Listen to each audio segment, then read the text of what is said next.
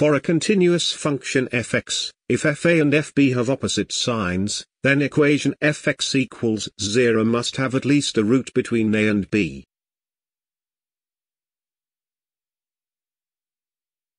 You can sketch the graph of a continuous function in one stroke, without the pen leaving the paper. For a discontinuous function, there's some break in the form of the graph. We know fa and fb have opposite signs. So the 2 points, A, fa, and B, fb, are on opposite side of the x-axis. One is above the x-axis, and the other is below the x-axis.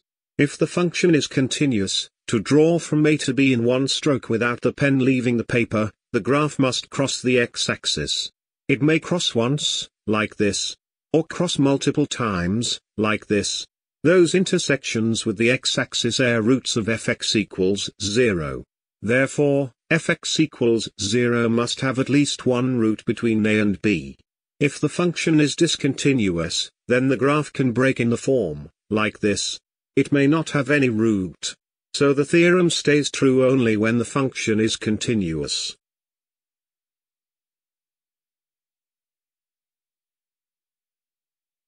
Verify by calculation that the root of tangent half x is 4 over x lies between 2 and 2.5.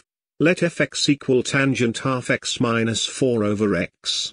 If fx is 0, tangent half x is 4 over x. f2 is tan 1 minus 2. Remember to use radian mode on your calculator. The result is minus 0.443, which is less than 0. f2.5 is tan 1.25 minus 1.6, which is 1.410. It is greater than 0. The exact function values don't matter much.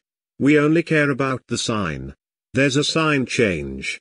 So the root lies between 2 and 2.5.